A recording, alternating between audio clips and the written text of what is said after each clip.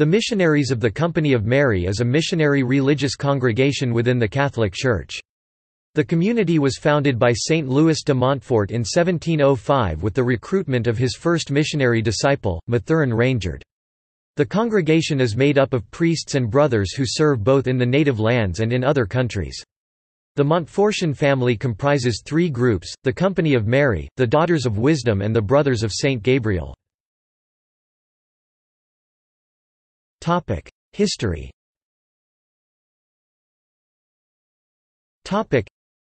As early as 1700 Montfort had conceived the idea of founding a society of missionaries. 5 months after his ordination, in November 1700, Montfort wrote, "I am continually asking in my prayers for a poor and small company of good priests to preach missions and retreats under the standard and protection of the Blessed Virgin." In 1713 he went to Paris with a view to recruit members for his community. The director of the Séminaire du Street Esprit promised to send him such young priests as would feel called to do missionary work. During the intervals between his missions, Montfort wrote the Rule of the Company of Mary, though no official membership would develop before his death. After de Montfort died in 1716, 2 young priests and occasional collaborators, Father Adrien Vitel and Father René Mullet, continued his mission. From 1718 to 1781 the Mulletans, although few in number, gave over 430 missions throughout western France, most of which lasted a month. After the French Revolution, Montfort's community was reorganized by Father Gabriel de Chaillas, elected Superior General in 1821. He received from Pope Leo XII a brief of praise for the Company of Mary and for the Daughters of Wisdom, which had also been formed by de Montfort with the help of Blessed Marie-Louise Trichet. Father Dallin, who was Superior General from 1837 to 1855, obtained canonical approbation of both congregations. Hitherto the missionaries had but one residence, the Mother House at Saint-Laurent-sur-Sèvre, where de Montfort and Trichet are buried, in the Pays de la Loire region. During Dallin's administration as general, several establishments were made in France. Under his successor, Father Denis (1855–1877), the community accepted the direction of a seminary at Pontchâteau in the Diocese of Nantes, from where priests were sent to Haiti. The company's first attempt at foreign missions, the anti-clerical sentiment which arose in the French government in the late 19th century, resulted in the enacting of the Jules Ferry laws, which led to many religious congregations which operated schools to leave France. The Montfortian novices took refuge in the Netherlands, where a novitiate and a scholasticate were established. In 1883, a school was also begun at Chimert. That same year saw the establishment of the first house in Canada. The beatification of de Montfort, in 1888, gave a new stimulus to the company's expansion. A novitiate and a scholasticate were founded near Ottawa 1890, a mission school at Papineauville, Quebec 1900, and missions in Denmark. In 1901 the company took charge of what was then the Apostolic Vicariate of Nyassa Land, Malawi, where the congregation ministers to this day. The 20th century witnessed the expansion of the company throughout the world, and its members now serve on every continent. Mission and charism.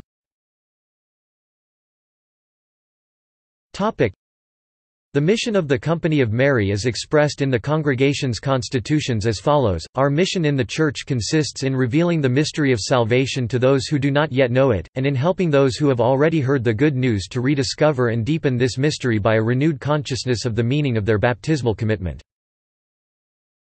The Marian character of the company is an essential possession of our congregation. Mary is not present in the life of the missionaries in some accidental fashion. Devotion toward her is an integral part of their spiritual life and apostolate. The total consecration to Jesus through Mary is the most outstanding mark of the Marian character of our inspiration. Topic: Vows. Topic: As members of a religious congregation, Montfortians embrace the evangelical counsels, taking the 3 traditional religious vows of poverty, chastity and obedience. Poverty means that all possessions are held in common and that no member may accumulate wealth. Chastity means more than abstaining from sexual activity, and its purpose is to make the religious totally available for service. It is also a sign that only God can completely fill the human heart. For a member of a religious congregation, obedience is not slavishly doing what one is told by the superior but being attentive to God's will by prayerfully listening to the voice of the person in charge. Ultimately, these vows are lived out within a community and bolstered by a relationship with God. Religious formation.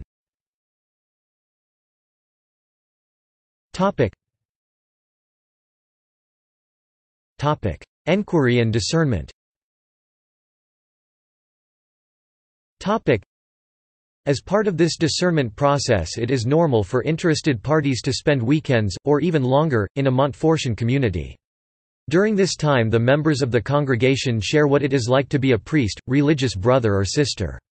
The young people are also strongly encouraged to attend Mass as often as possible and to regularly spend time in prayer in order to better discern their vocation.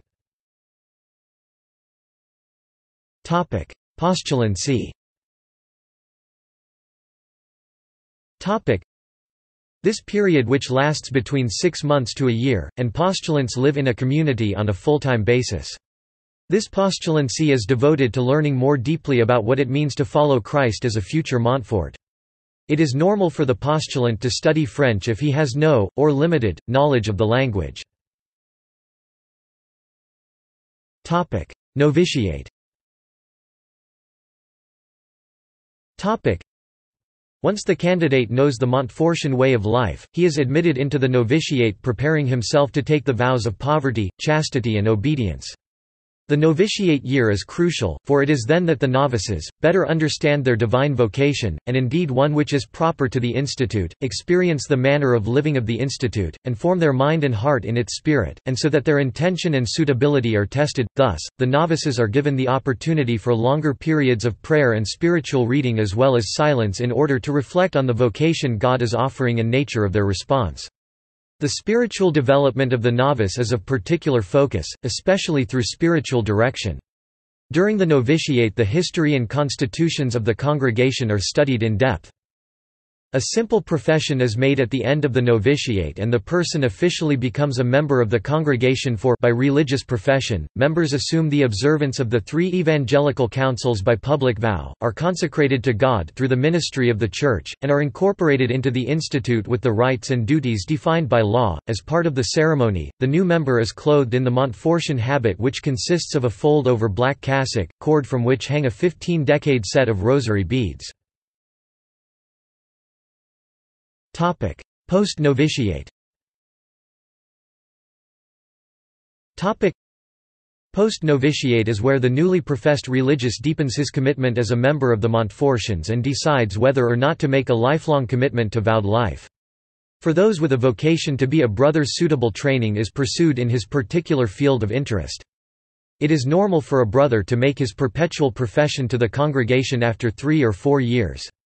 The Company of Mary asserts that the brothers in particular enrich the mission with their talents as builders, especially, as agriculturists, secretaries, leaders in catechesis and in liturgy, services that they continue to offer with the help of the computer and the Internet. Those called to holy orders study for a degree in theology, taking courses in philosophy if they have no experience of that discipline. At the end of this period of formation, which, according to canon law, may last between 3 and 6 years, perpetual profession, final vows, is made and ordination to the diaconate follows, and then to the presbyterate between 6 months and a year later. In exceptional circumstances, temporary vows may be extended beyond the 6-year period, but for no more than 3 years. Structure.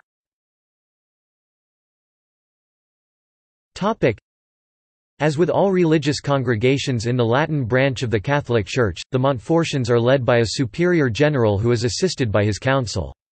The general calls a general chapter according to the constitutions of the company, and it is this convocation, composed of elected members from around the world, which sets goals, establishes provinces and sets policy. There are provinces, vice-provinces and delegations, each of which is led by a provincial or someone similar elected by those members who have taken final vows.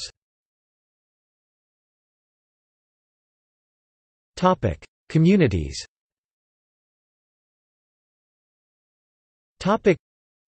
Belgium Vice Province, Marian Apostolate, parishes, mission in Democratic Republic of Congo. Canada Vice Province, parishes in Quebec, retreats, Marian Shrine in Montreal and parish missions. Columbia Province, seminary in Bogotá, parishes and a mission in the Vichada region. France Province, parishes, missions in Argentina and Spain from where Spanish members have gone to Ecuador, missions in the Bahamas, Haiti, Réunion and Madagascar. Germany General Delegation, parishes, teaching, religious publications. India Delegation, formation houses, education, tribal peoples, justice and peace. Indonesia Vice Province, indigenous peoples, those affected by HIV, education. Italy Province, parishes, retreats, parochial missions, publishing, missions in Madagascar, Malawi, Peru and Zambia. Netherlands Province, missions in Brazil, Indonesia and Uganda, 3 parishes in Denmark with a presence in Mozambique. Papua New Guinea Province, staffed solely by brothers and sisters, education, health care, those affected by HIV. The Philippines General Delegation, parish, rural communities on Cebu.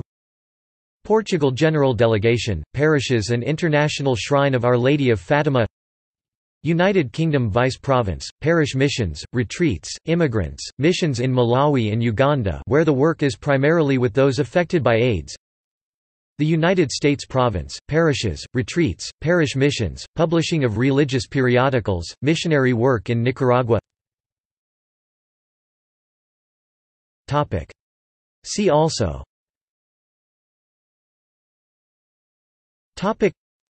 Saint Louis de Montfort, Daughters of Wisdom. References.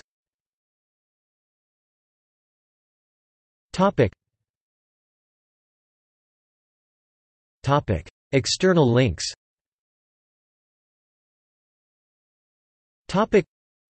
Montfort Publications, Generalate website, Montfortian Brothers in India, Philippines Delegation, United Kingdom Vice Province, U.S. Province, Montfortian Spirituality website, Montfort Brothers of St. Gabriel, Daughters of Wisdom.